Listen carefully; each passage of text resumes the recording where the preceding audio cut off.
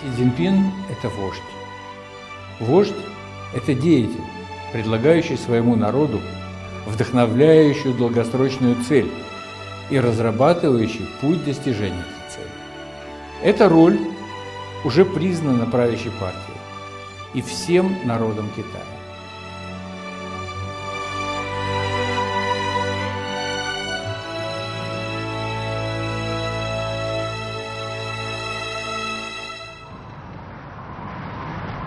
Yuri Tavrovsky was born in 1949.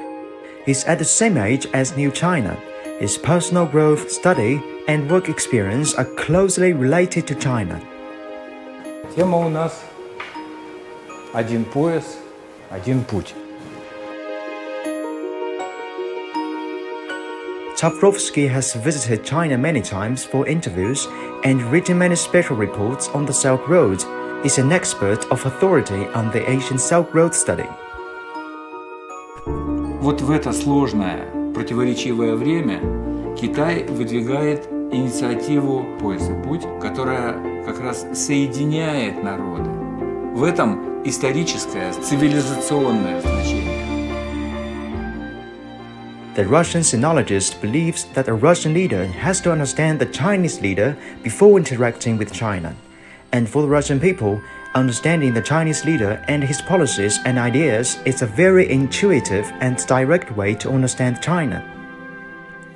Tavrovsky has read the book of Xi Jinping, The Governance of China, for many times.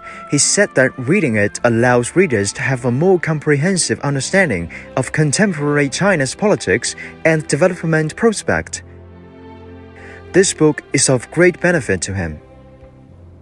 In 2015, he published the book Xi Jinping, Fulfilling the Chinese Dream. This is Russia's first monograph on Chinese President Xi Jinping. It comprehensively introduces to Russian readers Xi Jinping's new ideas and great practice in governing the country. Приоритет интересов народа в годы после выдвижения долгосрочного плана «Китайская мечта» укрепил позиции КПК и всей китайской нации. Почувствовав себя в центре внимания нового руководства, китайцы сплотились в период борьбы с COVID-19, продемонстрировали высокую степень дисциплины и мобилизации перед возможными новыми вызовами. During 30 years of travel experiences in China, Tavrovsky found that now Chinese people are more relaxed, more confident, and full of confidence in their own country. As for the members of the Communist Party of China, these Chinese people wearing the party badge, leaving others a good impression.